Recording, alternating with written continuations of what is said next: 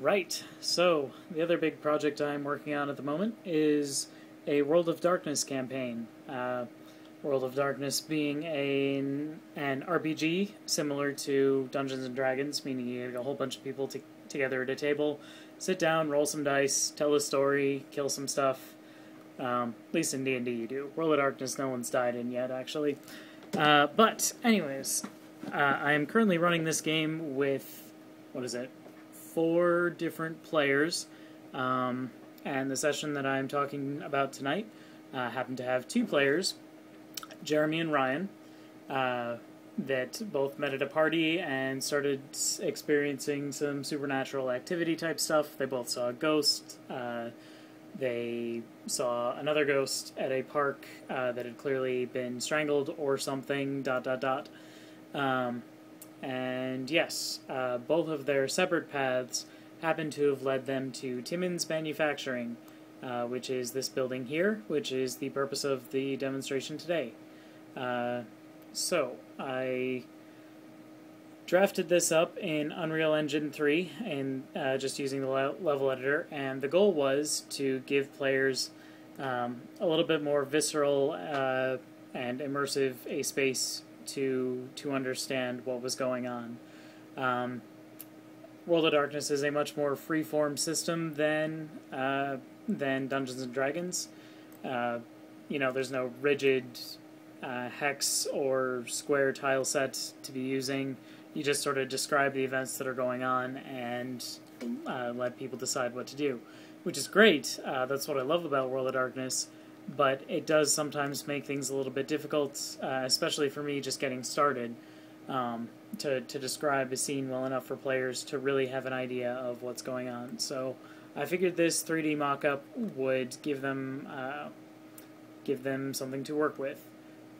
Which it would have. It would have been great, but my players needed, or greatly preferred, to be playing at their place rather than mine. So what I ended up doing was just taking screenshots of this mock-up, since I didn't have a laptop or something to transport it on. But if I didn't, I would have had them actually wandering around this physical space as we played the game. But I am at least going to document my work on it, just to have a permanent copy of, because I would like that sort of thing. So yes, Timmins Manufacturing. The ghost of the story worked here in life, and it was the source of much strife for him, trying to support both of his families, which is what ultimately drove him to kill himself, was just the stress of being able to support both of his families. Yes. Key scene is when the players see the ghost attack attack his replacement in this building. So here we are, big building. Players were given instructions to investigate supernatural activity in the building and dig up information on David Richardson. They were not aware that David Richardson had been killed, actually. And they still aren't, as of time of making this video. But yes, so I had them set to it.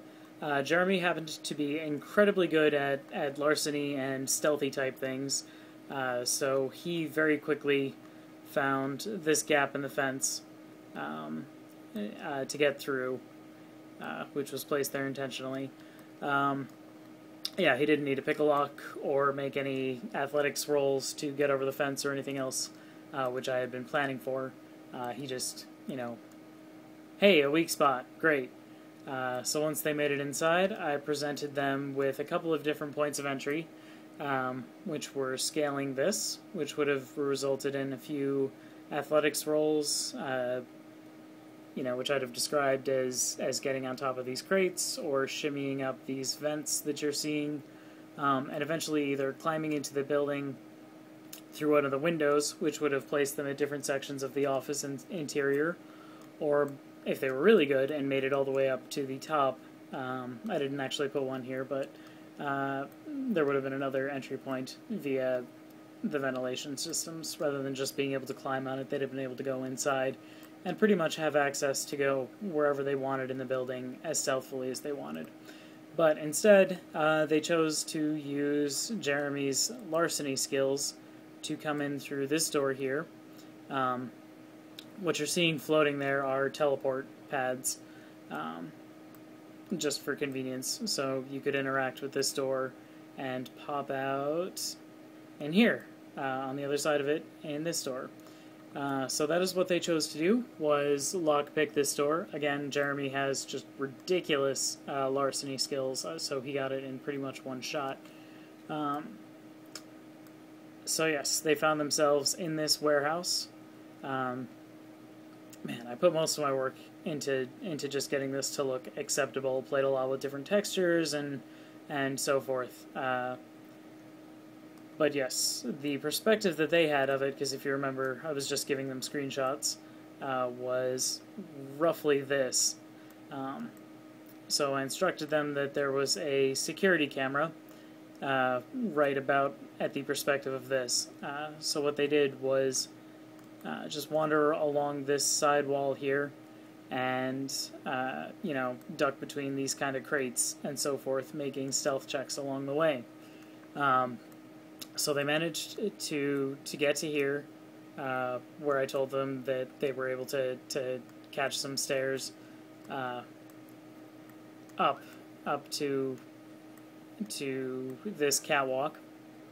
This catwalk's going to be super important later in the story, but for now, they just decided to follow it into the office proper. And from here, they wandered through a series of office structures like this, and, dodging a patrolling security guard along the way, and digging through some filing cabinets. There they discovered that David Richardson had been embezzling from the company, although they still do not know why. They eventually made it past an elevator into a stairwell, which they took up to the second floor and found, or the third floor rather, and found the CEO of Timmins Manufacturing. They found his office. Slightly more difficult time picking that lock, but Jeremy got through it in a couple of rolls.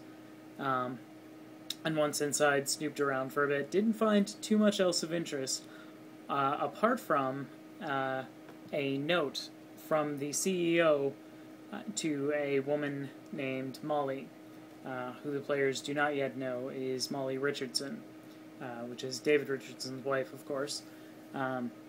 So far, the players have entirely been interacting with David Richardson's mistress rather than his first wife, and that family, who is Catriona Staples, the boyfriend, John Escott, their daughters. But they haven't actually met Molly yet, so it'll be interesting to see whether they choose to continue investigating the family that they already know, or if they decide to jump ship over to Molly. Either way, I suspect they'll put it all together fairly quickly and learn about the duality of his life, figure out why he was embezzling, and get his motives for suicide and for staying behind in the afterlife to protect the families and provide for the families the stable life that he couldn't in life.